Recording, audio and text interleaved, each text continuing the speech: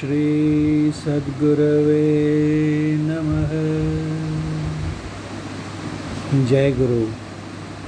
Today I am going to read the English translation of a poem composed by Sant Shiv Dayal Singh Ji, or better known as Sant Radhaswami Sahab of Agra, Uttar Pradesh, India. He lived between 1818 to 1878, and he was the first Guru after whom the Radhaswami sect of Santmat came into being. In fact,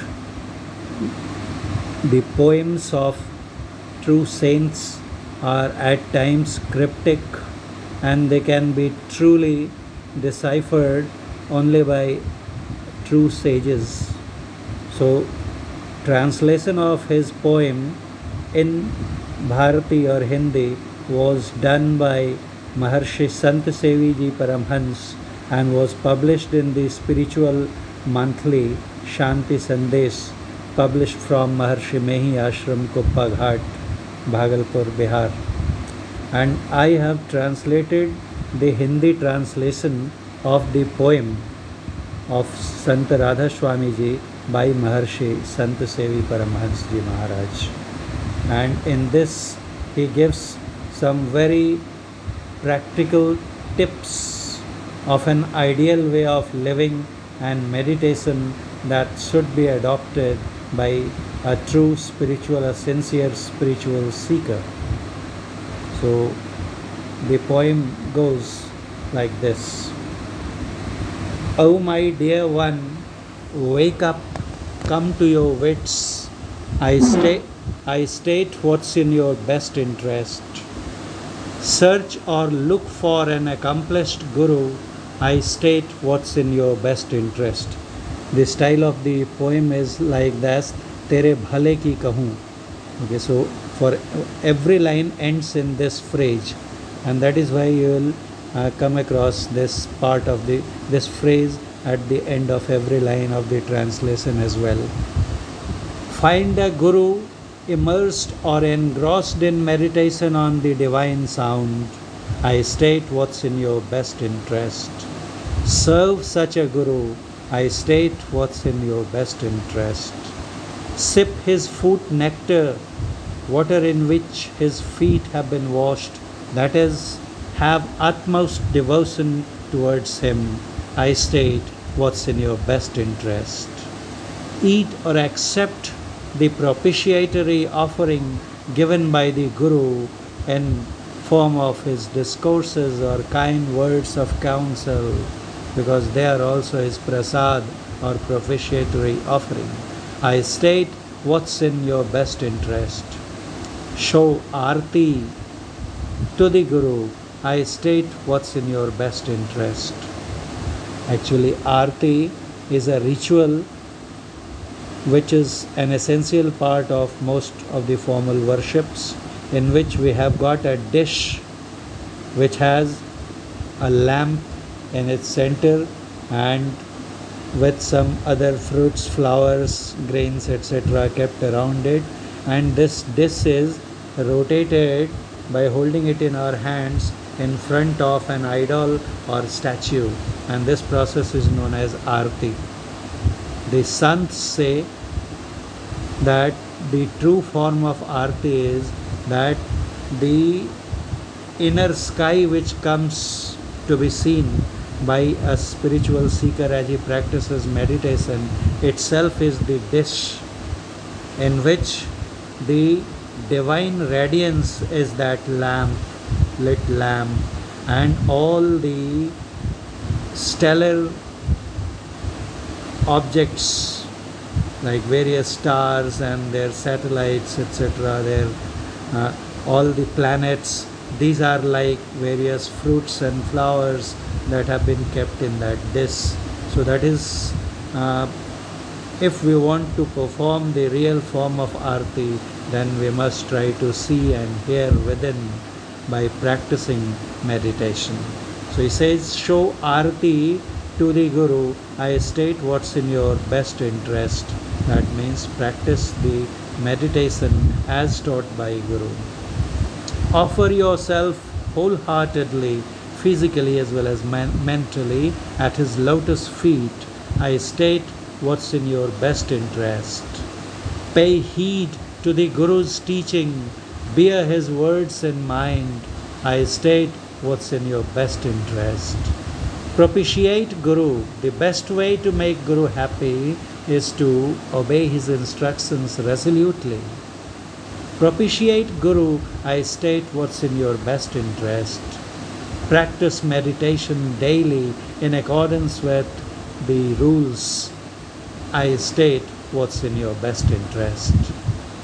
Be merciful, kind, or compassionate to other beings or creatures. I state what's in your best interest. Do not cause trouble or distress to anyone. I state what's in your best interest. Do not taunt or ridicule anybody. I state what's in your best interest. Do not utter bitter or harsh words to anyone. I state what is in your best interest. Bring happiness to all. I state what's in your best interest. Drink the elixir of sound, inner sound, divine sound. I state what's in your best interest. Maintain or preserve virtuosity and forgiving disposition. I state what's in your best interest. Imbibe the virtues of contentment and prudent wisdom. I state what's in your best interest. Renounce lust and anger. I state what's in your best interest. Keep greed and infatuation at bay. I state what's in your best interest. Live a life of poverty. I state what's in your best interest. Here, what is meant when one is instructed to lead a life of poverty, it means that we must live or practice conscious detachment from or non-indulgence in the riches or the sensory pleasures. That is, in the midst of all the preponderance, you have to live with reticence. You have to show disinclination to detachment to all the various objects of sensory enjoyment. Inculcate genuine love and affection for sants. I state what's in your best interest. Do not overeat. I state what's in your best interest. Here it will be in the fitness of things to tell that moderation is the key word. Success in meditation cannot be had either by remaining completely hungry for extended durations or by overeating. We have to strike the middle ground, that is, live with restraint, moderation. So that's what he means when he says do not overeat. It does not mean that don't eat at all. Do not overeat. I state what's in your best interest. Attend satsang alertly or attentively. I state what's in your best interest. Abandon weakness or desire for dignity and praise or adulation. I state what's in your best interest. Burn or destroy the indulgence or passion for worldly or sensory pleasures or enjoyments. I state what's in your best interest. Control your mind, restrain or suppress your senses. I state what's in your best interest. Forsake never detachment and devotion. I state what's in your best interest. That is, always live with detachment and devotion. Focus your attention to visualize the holy form of your Guru in the inner sky. I state what's in your best interest. Chant internally or repeatedly. Recite the name of Guru. I state what's in your best interest. Sing praises or glory of Guru daily. I state what's in your best interest. Intensify your love for Guru. I state what's in your best interest. Mind. Places for pilgrimage and idols are illusions. I state what's in your best interest. Renounce the pride in the highness of your caste or creed. I state what's in your best interest. Forsake the hope in the past. I state what's in your best interest. Believe or have faith in the living Guru. I state what's in your best interest. Consider the lotus feet of Guru as pilgrim center. I state what's in your best interest. Treat the service to Guru as the meritorious act of devotion or penance. I state what's in your best interest. Acknowledge the counsel of Guru as your true learning or wisdom. I state what's in your best interest. See all other education or knowledge to be sham or of no true worth. I state what's in your best interest. Quit orthodoxy or old ways or worn out traditions. I state what's in your best interest. Obey meticulously whatever the Guru commands. I state what's in your best interest. Do not follow the belief that true liberation can be achieved by knowledge alone, that is theoretical knowledge. I state what's in your best interest. Adopt the path of bhakti, devotion or meditation. I state what's in your best interest. Follow the path of Surat Shabd, that is the quintessential sound. I state what's in your best interest. Ascend your consciousness in the inner sky. I state what's in your best interest. Soar into the realm of Trikuti, that is the sphere of Maya Brahma or the region where sun is sighted internally. Soar into the realm of Trikuti. I state what's in your best interest. Enter into the 10th door. I state what's in your best interest. Here it will be pertinent and important to mention that the 10th door or Dasma Dwar as mentioned in the Radhaswami tradition is different from the 10th door as referred to in the sayings of other sants.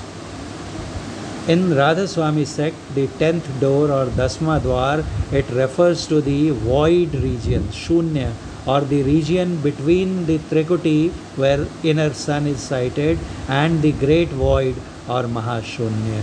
So this must be remembered that Dasma Dwar means door, Dasma means 10th. So 10th door here is different. That is, he advises to ascend even beyond Trikuti and go into the Shunya or void, which he refers to as the 10th door. From there rise into the Bhavar Gufa or spiraling or whirling tunnel or cave. I state what's in your best interest. Be saddled into the Satlok. I state what's in your best interest. Satlok is the region of quintessential sound or pure consciousness or unstruck melody, to which we have referred or discussed in some of our earlier talks. Make your access into the domains of Alak, the invisible region, and Agam, the inaccessible region. I state what's in your best interest. Both these regions, the invisible and the inaccessible, they lie beyond the realm of pure consciousness or unstruck quintessential sound. That is, the realm of soundlessness, which belongs to the Supreme Lord, Supreme Sovereign, has also been subdivided into 3 layers, Alak, Agam and Anam, starting from below. So these are the regions of soundlessness. So he says, make your access into the domains of the invisible region, that is Alak, and the inaccessible region, that is Agam. I state what's in your best interest. Behold Radhaswami, that is the Supreme Being. I state what's in your best interest. Here Swami means Lord or Master. And Radha means the soul which is devoted and which is eager to meet its Lord. So the Lord of the individual soul, that is the Supreme Being, is known as Radhaswami or True Supreme Being. Snap your ties with all the wanderings and hitches. I state what's in your best interest. Have firm belief in Guru. I state what's in your best interest. Having firm belief in Guru means that we must firmly follow the Guru's commandments and believe that only this would lead us to the supreme, to our supreme destination. Thank you very much. Jai Guru.